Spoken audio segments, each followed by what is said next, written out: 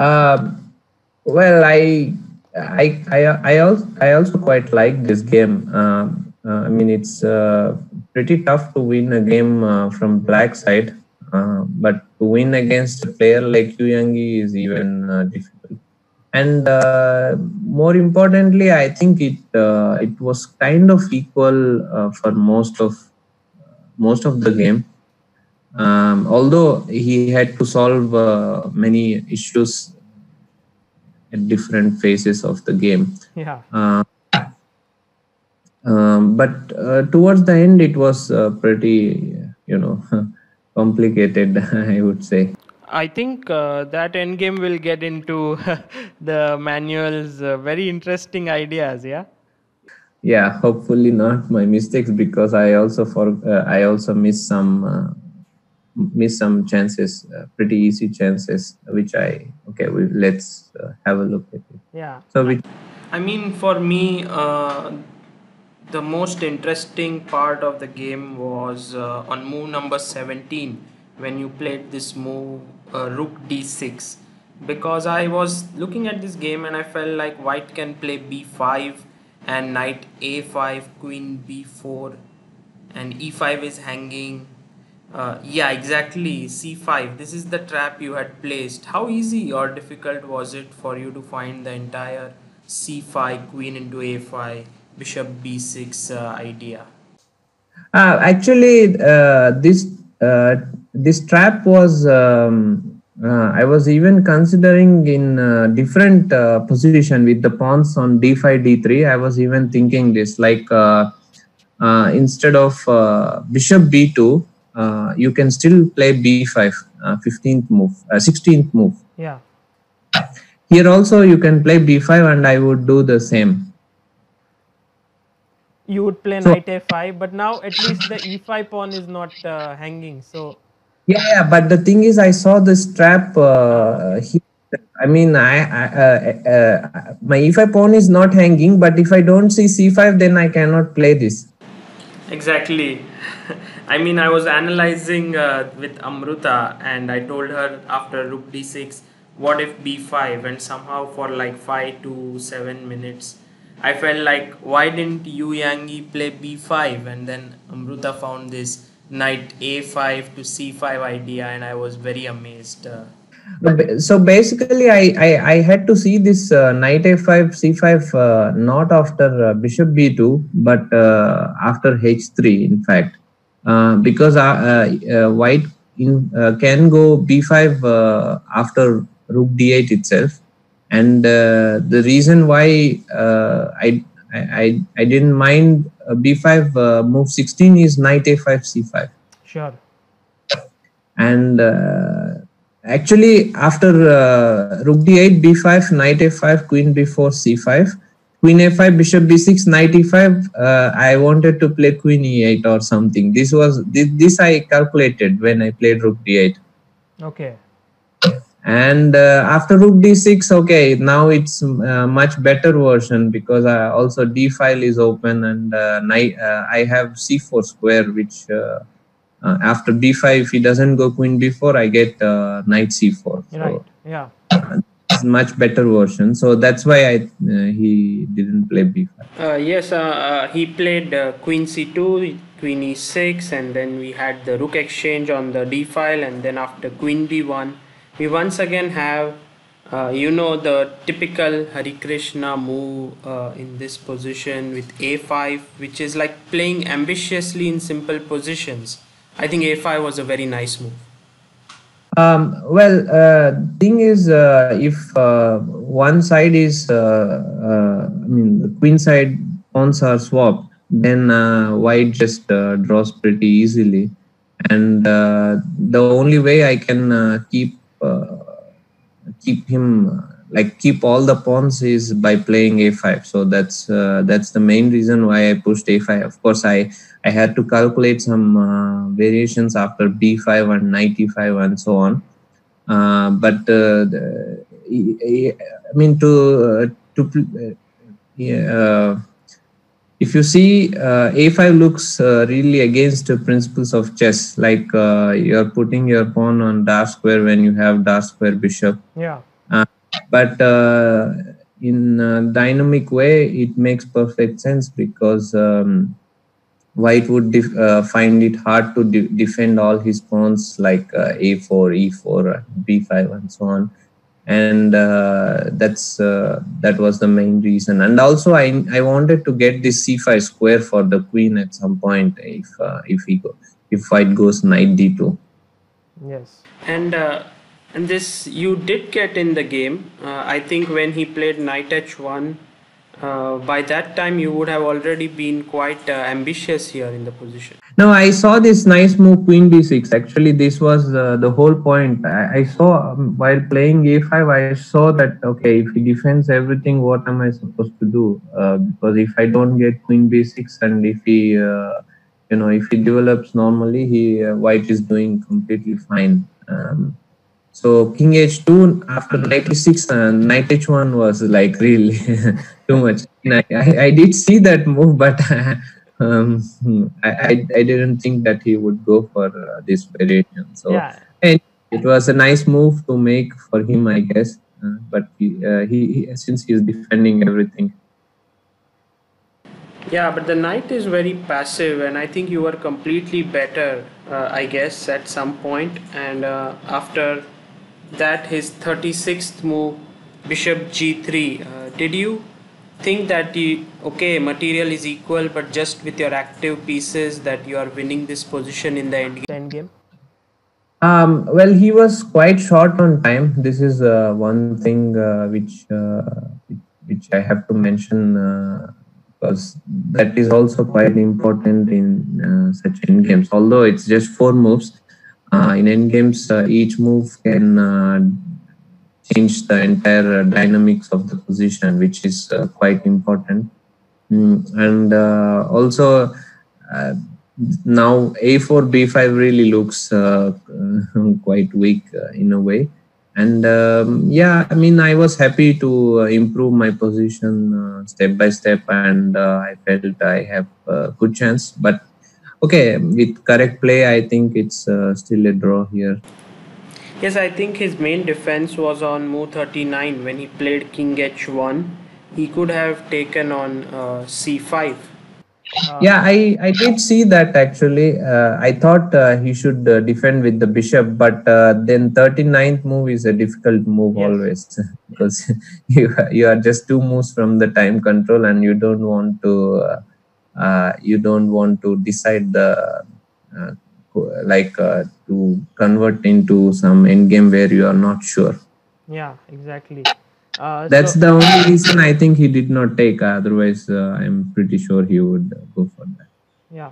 He played king h1, and I think then many moves were played. The bishop and knight were exchanged, and you won the b5 pawn. So you were a pawn up after 49th knight into b5. And here it should be winning for you, yes, after black's knight into b5. Yes, for sure. After king e3, king c4, king f4, I think c5 is winning. C5. Yeah. You played ND4, but instead of that, C5. No, sorry. King e3, c5. King e3, c5. Instead of King C4, you could have played C5. Yeah, actually, you know what I missed here? I completely forgot that when white goes king e4, king f5, black can simply take on f3 with pawn on g5, and white can never break this. Ah. So if Like it's something like white takes the pawn on h6, and white has h3 g4 and a bishop somewhere, and black has king on b3, knight on f3, pawn on g5, and pawn c5. And this is just winning as he cannot attack the pawn and knight at the same time sure, with the king. sure, yeah. This is exactly what I missed. Otherwise, I would just push c5, and white is completely lost here. Okay. So you went king c4, and now actually started something very interesting. I was This is one question I wanted to ask. After king f3, 57th move, You played knight to f5. I mean, what exactly was going on here? Because he could have played gf, bishop into f6, but he didn't do it. Yeah, okay, it's a draw already. I mean, there is nothing in my mind. I was just hoping that he doesn't take it. But the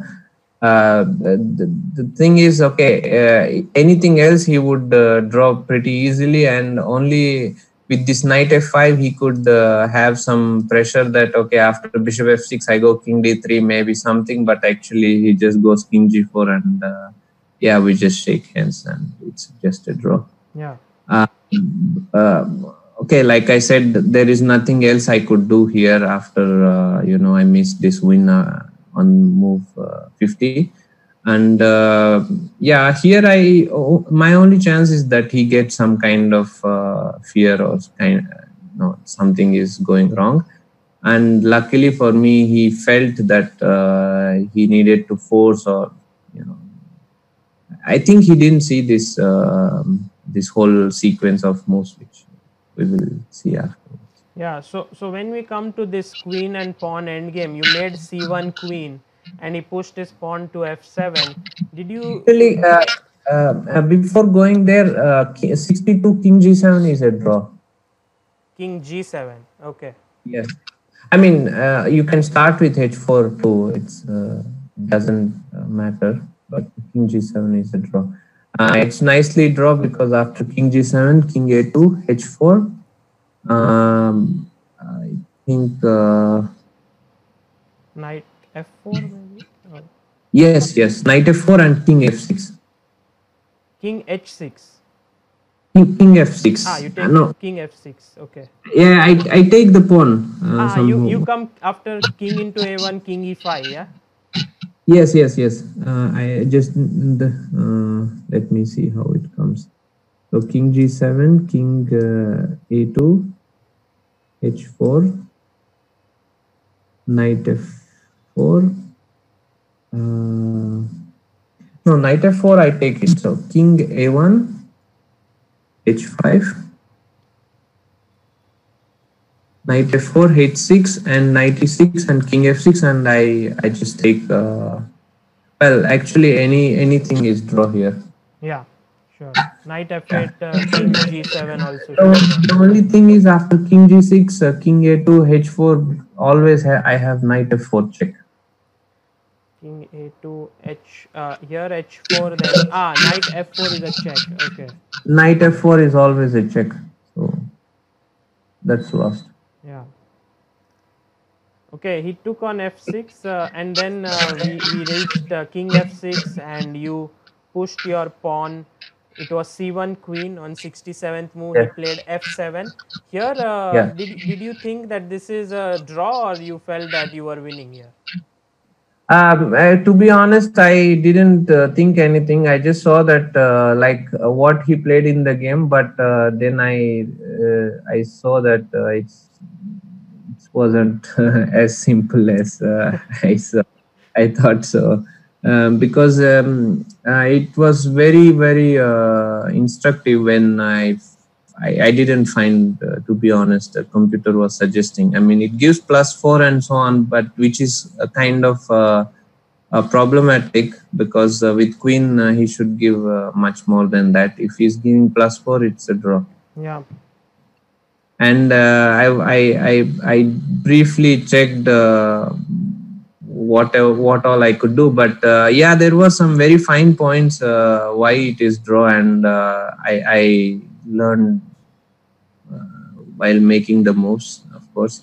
But yeah, queen h5 is a mistake, which looks so natural, but unfortunately and that's the only way to lose, or like, okay, not the only way, but yeah, So natural move.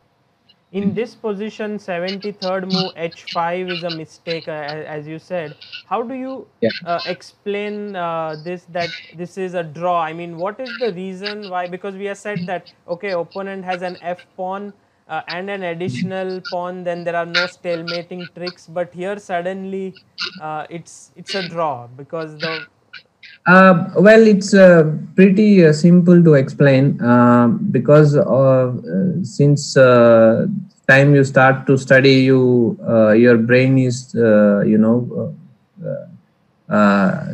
like you get information that put the king on h8 when the pawn is on f7, and that's a draw. Yeah. And I think that was the main reason why people don't consider any other options. To be honest, I mean, it's not Yu Yangyi, but I think it can happen to anyone. Simply because you were told that this is the way to draw simply, because king goes to h8 and black cannot take the pawn on f7 and it's a draw.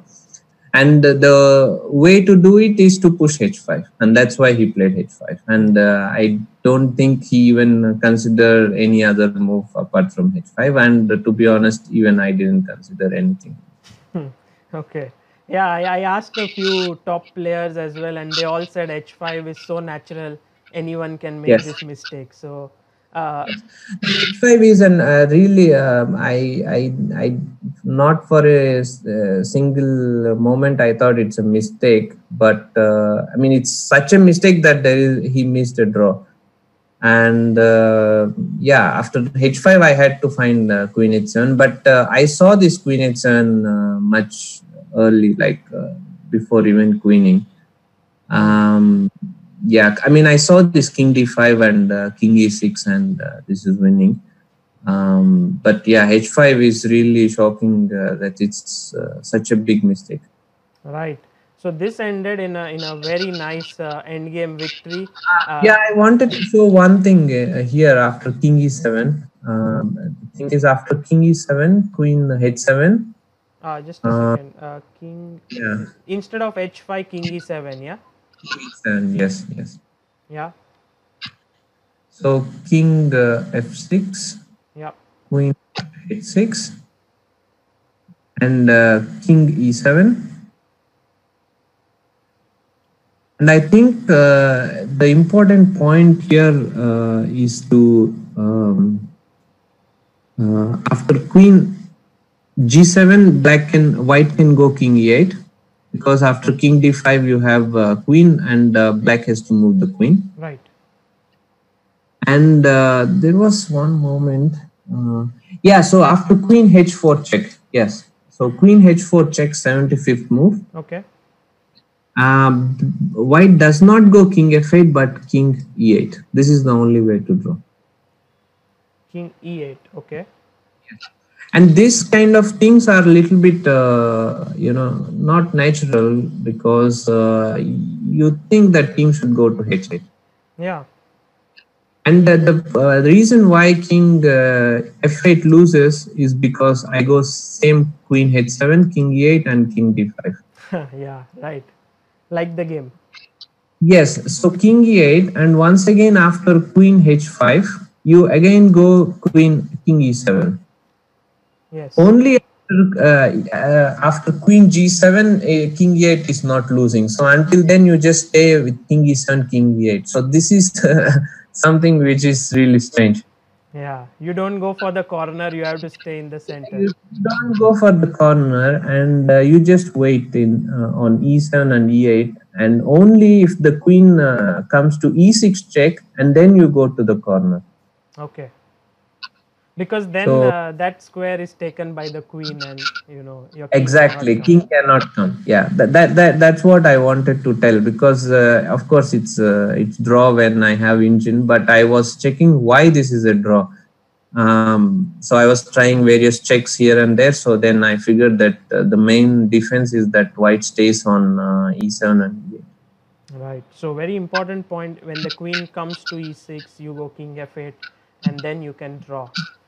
Great. Yeah. The important point is that always to calculate other possibilities from what you have learned. Yes, sure. Easy to say after the event, or while seeing at home, but difficult to do during the game. Yeah. Yeah, exactly. I of course I didn't see king e7. I think it's maybe 10 in 100 would see, even maybe less.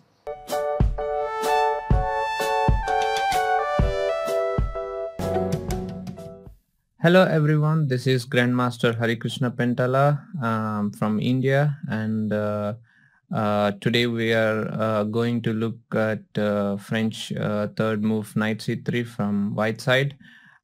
French defense is a very special opening for me because I have played it several times from both sides, and I had more good victories than bitter losses. So it's a special opening, and with the help of French defense from black side, I completed my international master title, and thereafter I played with white side as well.